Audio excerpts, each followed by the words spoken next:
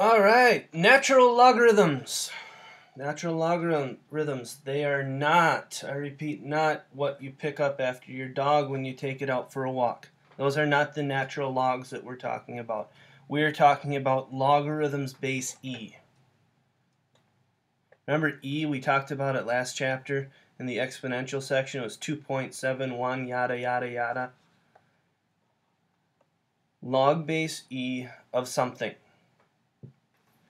The way we write that instead of log base e, because this is so important and so pivotal in some of the things that we do with exponential growth and decay and in the sciences, in finances, we've given this a special name. We use ln to denote log base e.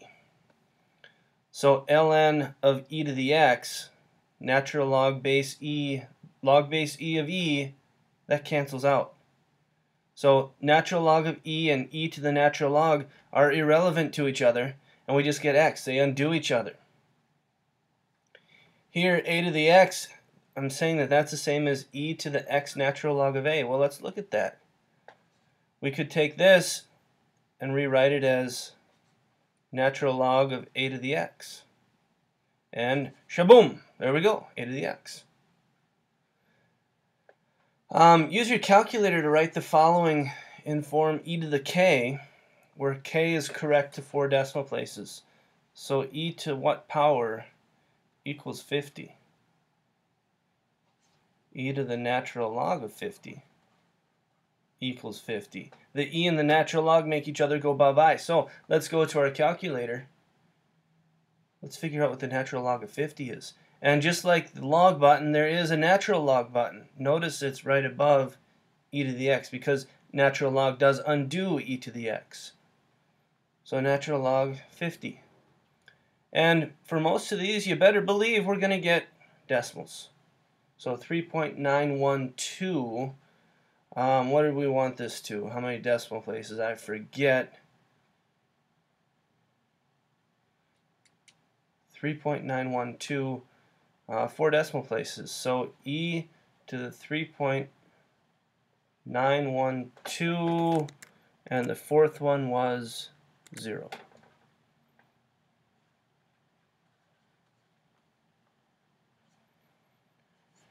E to what power equals 0.005?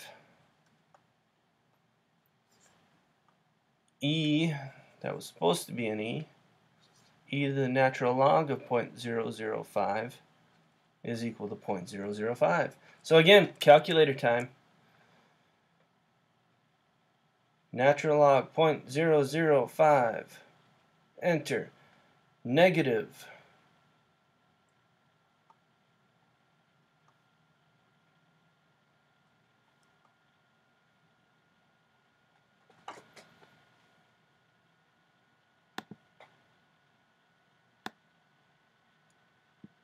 There's the decimal I want.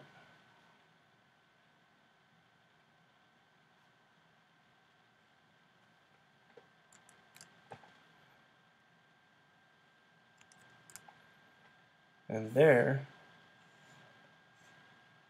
is my exponent. E to that power. And I guess we really should be writing approximately, since we did round off what the exponent is.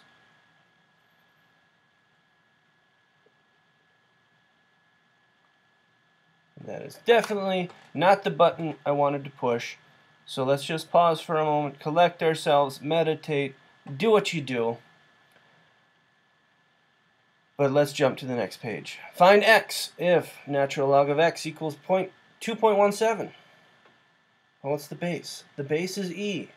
Logs are equal to exponents, so e to the 2.17 is equal to x. Let's jump to our calculator. E to the 2.17 is equal to, there's my answer. There's x. X equals 8.75828404074, yada yada yada yada, continuing going. Natural log of x equals negative 0.348. So this is base e. The exponent is negative 0.384. So again, we go to our calculator. E to the negative 0.384. There we are. There we have it. X is equal to 0.6811314271, yada yada, so on and so on. That's all it is. Same stuff. And guess what? There are laws for natural logs. And you might be saying, oh my gosh, more laws to remember. But guess what, guys? Those laws for exponents, or laws for logs, are for log base anything. And natural log is just log base e. So all three of those log laws from the previous section hold true. And from here on out, I hope that you treat this as a practice of your skills. We're going to look at some examples, and you're going to be using the same skills that you did previously with the laws of logarithms. So I hope that you pause the video, try the example, restart it, pause it, restart it, pause it, restart it, and go through the video like that. So here we go. 3 examples. I'm going to pause in between each so you can pause if you need to. Here we are. So this becomes natural log of 15. We take the 5 and the 3, multiply them together. Natural log of 3. 24 divided by 8 since we're subtracting. And here, this becomes natural log of 5 minus the natural log of e. The natural log of e is 1.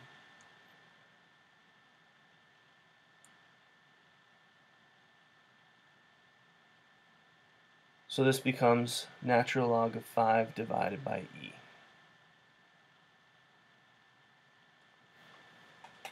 Next ones, use the laws to simplify this. Alright, hopefully you gave them a try. Natural log of 49 minus natural log of 8. These combine together to become natural log of 49 over 8. Done. Part B. Natural log of 8, because the 2, again, exponent, plus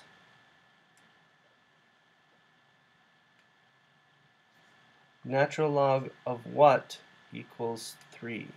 Ooh, think time. Natural log of something equals 3. What's the base of this logarithm again? It's base e. So e cubed is going to be that. And I don't want to write a decimal. I'm just going to write e cubed. Taking e to the 3rd power in your calculator doesn't really do us any good. We don't want just a decimal approximation. We'd rather keep it exact. So these two combine together to become the natural log of 8 divided by e cubed. And we are finished.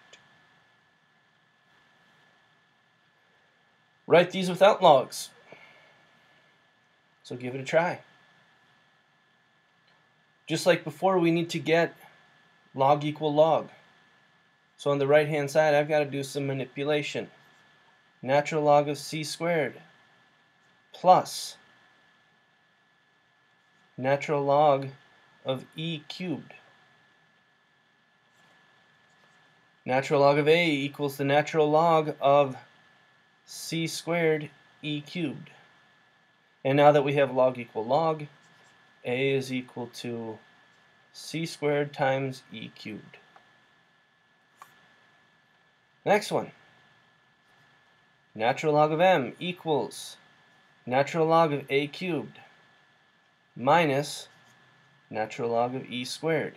Natural log of e squared is 2. Now we combine the right side.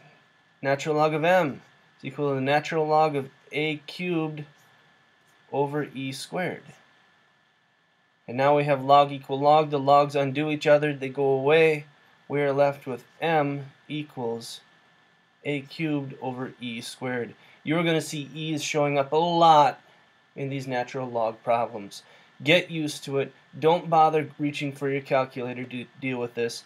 The important thing to remember is that when you do use e in these things, it's a number. It's a constant, 2.71. It is not a variable.